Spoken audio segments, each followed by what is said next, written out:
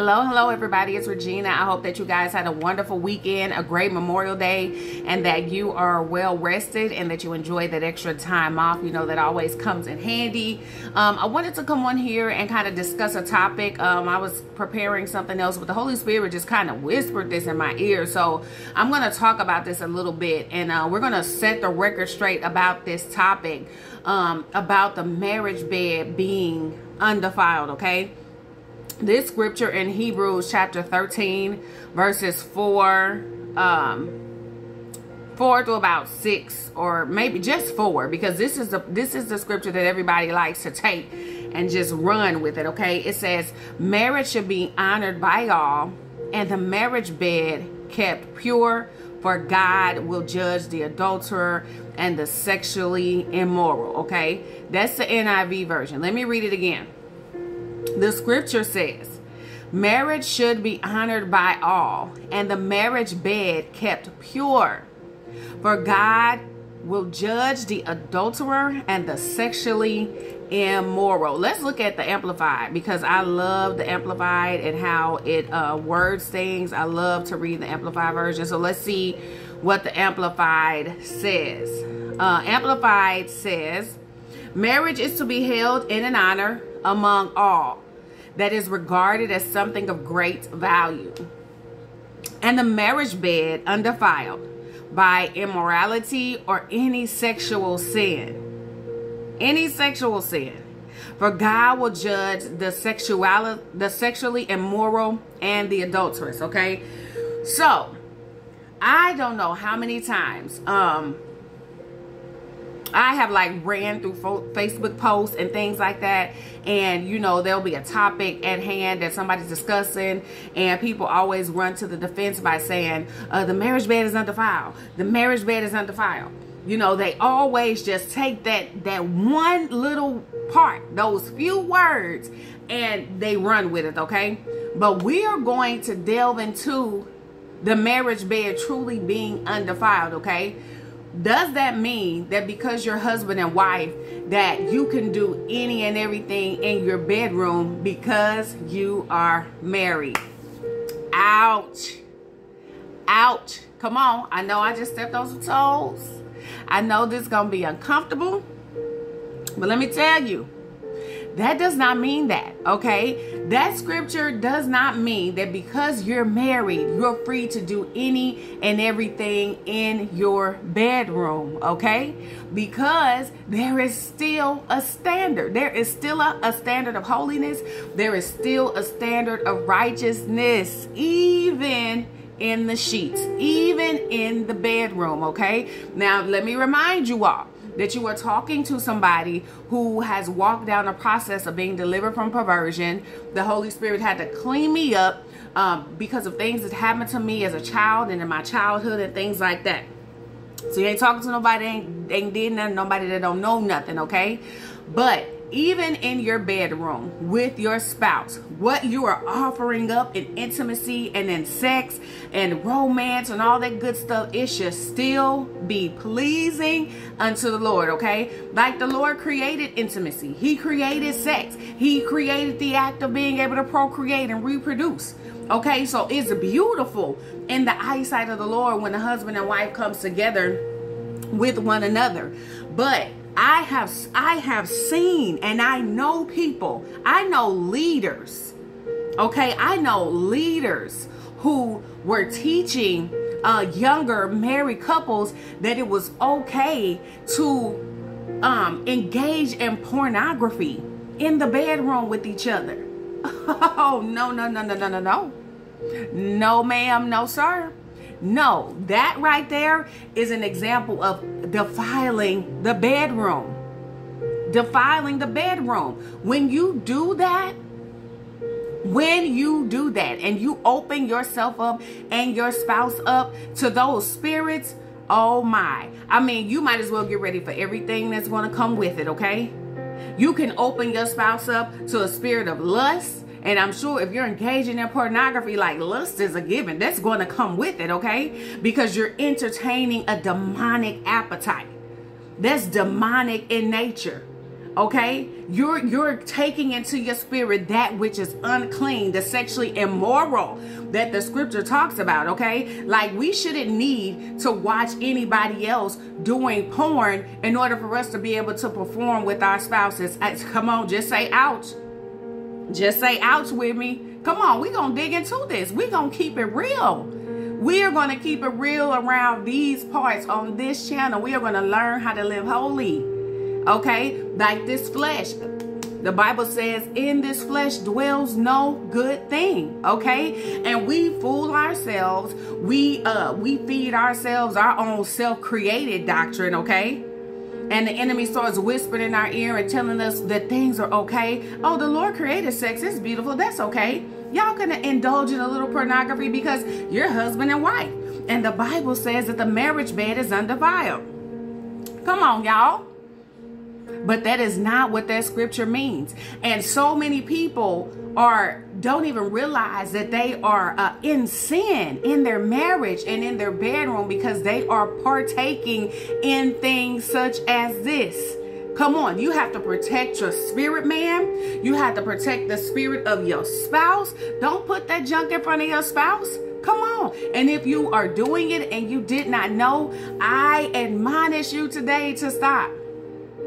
I admonish you, okay, to stop, to put that away, because you are creating a monster. If we have to protect our eye gates and our ear gates, and we have to watch what we feel, to watch what goes on the inside of us, why will we sit down or lay down, with our spouses and partake in pornography? No.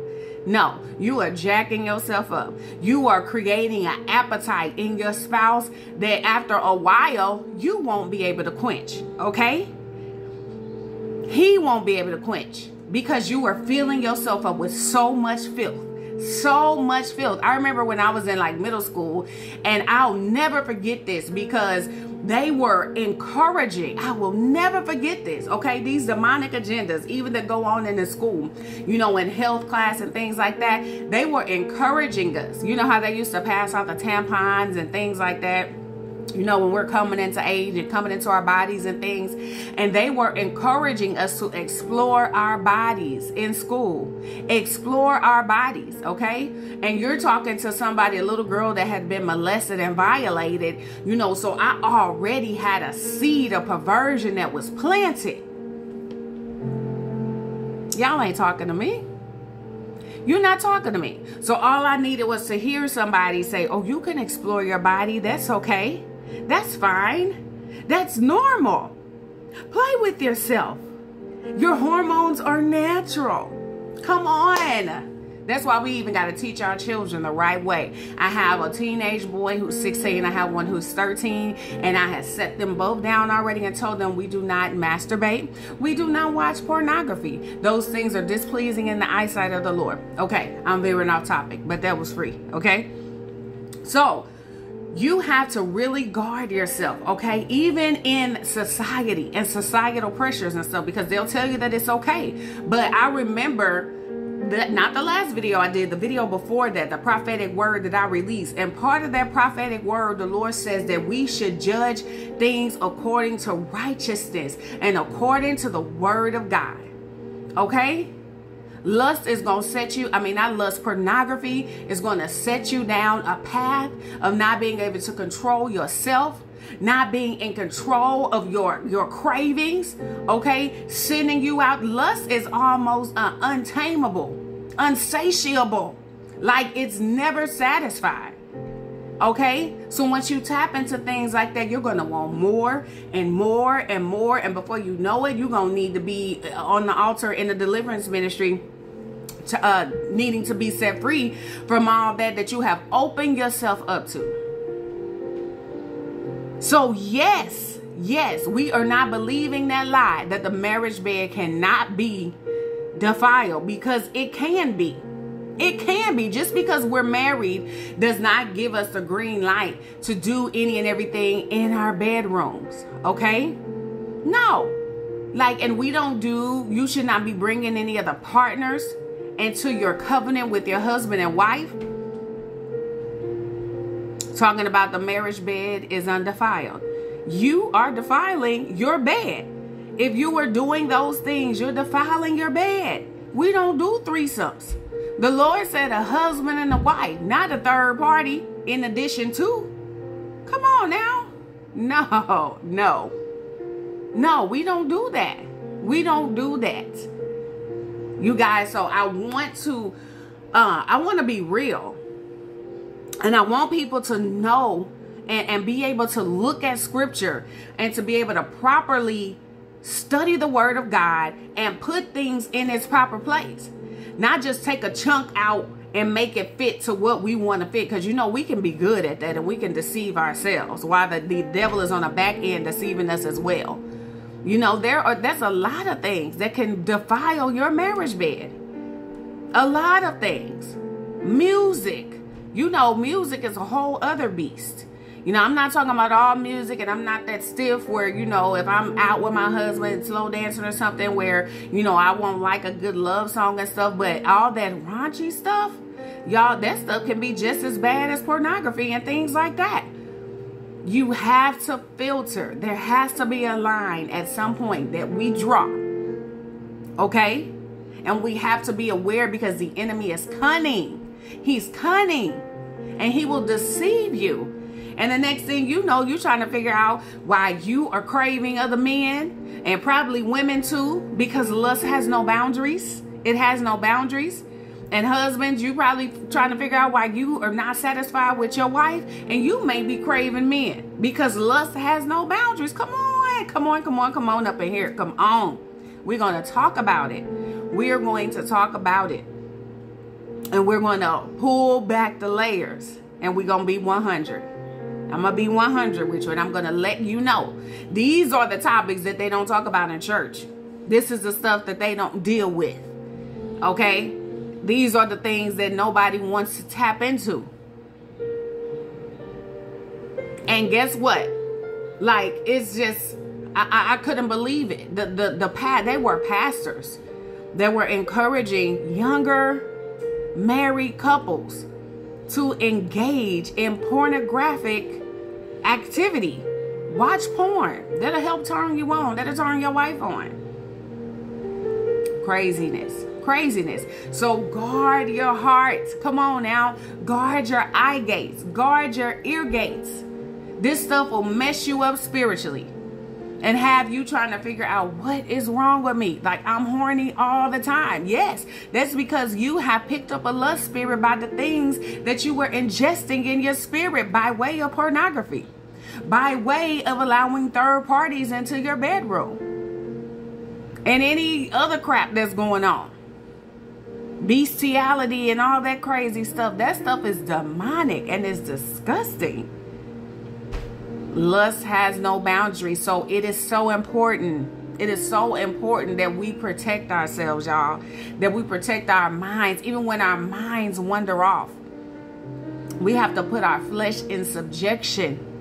Okay? We all know when we get to the point like, okay, my flesh is just, whoo, come on now. That's when we need to push them plates back. That's when we need to be in the presence of God. That's when we need to get out the cell phones. That's when we need to turn the TV off. And we need to give before the Lord and like, Lord, help me. Help me to help myself. Help me to crucify my flesh. Help me to die daily. Okay? And what are we dying to? We're dying to our will. We're dying to our appetites. Okay? Not natural food. Our fleshly appetites. Okay, some of that stuff that God has already freed us from, that the enemy would love for us to go back into. That's what we're dying from. That's what we're dying from. We want to sanctify ourselves. Okay? So God bless you all. I just wanted to give that to you. I wanted to drop that on you because I don't want nobody going to hell because you think that you can do anything in your bedroom just because you're married. The devil is a lie. My 5-year-old say the devil the lie. The devil is a lie. So you all be blessed. And I hope this makes sense. If you have any questions, please leave them in the comments, or you can inbox me on my Regina Pugh page, Singer Psalmist. Send me a message. You can always reach out. You can email me. I will put the email in the link below. But don't let nobody fool you. Okay? And don't fool yourself. Don't lie to yourself and tell yourself there's nothing wrong with these things. We're married. We're yeah, and after a while you're gonna be divorced because y'all ain't gonna be able to keep it under one roof, right? And somebody's gonna get offended, somebody's gonna be mad because you can't stop cheating and you can't stop desiring other women and he can't stop desiring, just a whole mess. And they're trying to figure out, how did we get here? Protect your marriage, protect your covenant. It's precious. It's too precious to allow all that outside demonic, lustful pressure. Okay? Keep it pure. All right? I'll see you guys next time. Bye-bye.